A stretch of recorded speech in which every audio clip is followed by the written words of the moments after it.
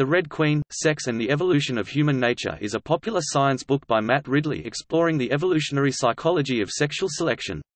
The Red Queen was one of 7 books shortlisted for the 1994 Roane Pullins Prize, now known as the Royal Society Prizes for Science Books, that was eventually won by Steve Jones' The Language of the Genes. Ridley argues that few, if any, aspects of human nature can be understood apart from sex, since human nature is a product of evolution, driven by sexual reproduction in the case of sexual selection in human evolution.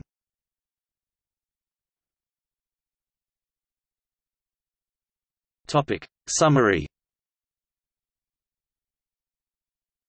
The book begins with an evolutionary account of sex itself, defending the theory that sex flourishes, despite its energetic costs, primarily because a sexually mixed heritage confers to offspring a defensive head start against parasites received from and originally adapted to the maternal host environment.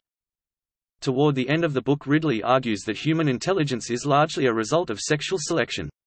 He argues that human intelligence far outstrips any survivalist demands that would have been placed on our hominid ancestors, and analogizes human intelligence to the peacock's tail, a trait widely believed to be the result of sexual selection.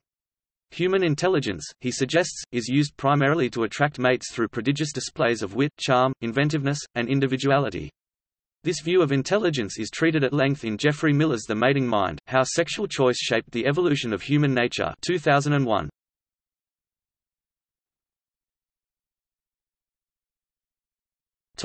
See also: